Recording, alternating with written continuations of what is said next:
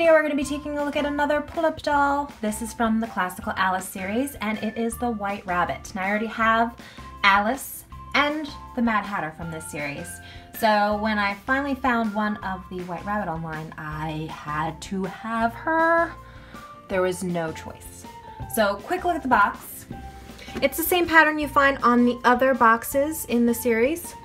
Really pretty red and blue details. So I'm pretty excited to get the rabbit out of the box because she looks like she's got some great accessories.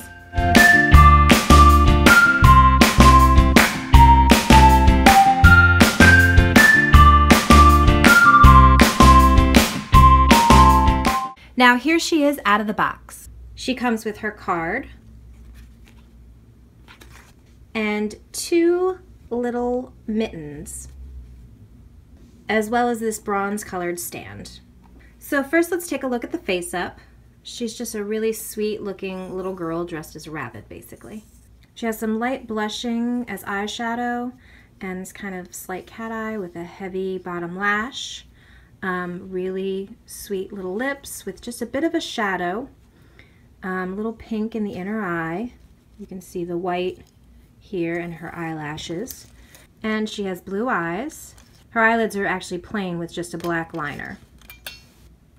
Her hair is long. This is her wig. It's a very natural blonde looking and it's long in the back. And now let's look at her stock. She's got some amazing stock. It's like she's dressed in a big rabbit costume that has kind of a bear fur, really. It's like what I think of when I think of like a stiff teddy bear or something.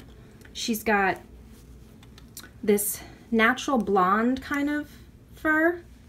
It's like a beige color, I guess. And then the lining of her ears are this blue and white stripe. And that is also the lining in the inside. And she is wearing multiple layers. She's got on her fluffy bunny costume with feet. There's a faux leather sole. Then she has this layer of kind of like a dress almost.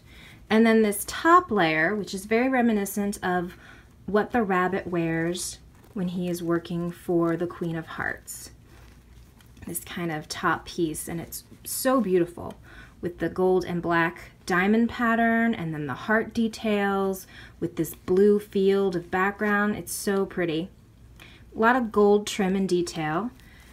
She comes with this, it's supposed to look like kind of a satchel or like a handbag of some type, but it doesn't open. It's just a flat piece of cloth, but it's got the spades on one side and then this black and white diamond pattern on the other. Some cool details of the watch face. She also has a bow with this awesome charm. It's the heart, the spade, the clubs, and the diamonds. So I think we need to deconstruct the layers a little bit because she's wearing so many. So here she is deconstructed, and this is her base layer. I'll take off her little hat, which velcros around the chin. And she's so cute and so fuzzy with like her little rabbit glove hands.